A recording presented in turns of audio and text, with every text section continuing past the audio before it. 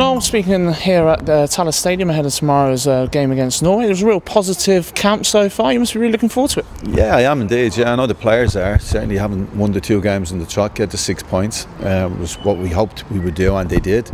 And now it's on to Norway, who are a bigger seed than ourselves. They've previous experience at under 21. They think they've won 2 bronze medals in the 21 championship, so they represent a big task.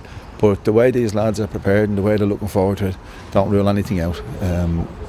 I'm looking forward to it as much as any game I've ever had at the 21s. It's been a great start, like you say. What do you think the players need to do to continue that run?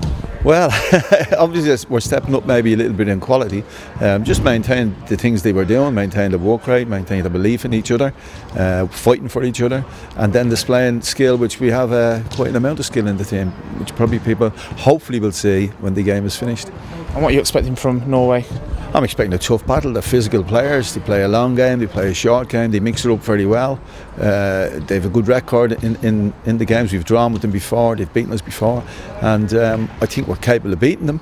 That doesn't mean we will, but I think we will be trying. Obviously we'll be trying to beat them, and as I said, you don't rule out this bunch of players. They have something going at the moment, and if we can maintain it, you just never know where it'll take us.